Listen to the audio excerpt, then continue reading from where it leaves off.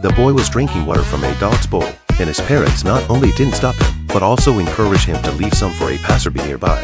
When his father entered the coffee shop to buy coffee, his pet's severed hand scared the staff, forcing him to reluctantly order a cup of coffee grounds. Not far away, people were laughing and chatting merrily. Seeing this, the uncle also felt confident. He excitedly showcased his talents, and even opened his clothes to release bats, only to scare the residents away in panic, as the family felt they couldn't integrate into the town. The real estate agent Mac took the initiative to greet them, becoming the first resident to show kindness to them. Adam eagerly introduced his family members to Mac. Mac, who introduced herself as an interior decorator, decided to give them a free home renovation to help them better integrate into the town. Would Mac be scared by Adam's eccentric house?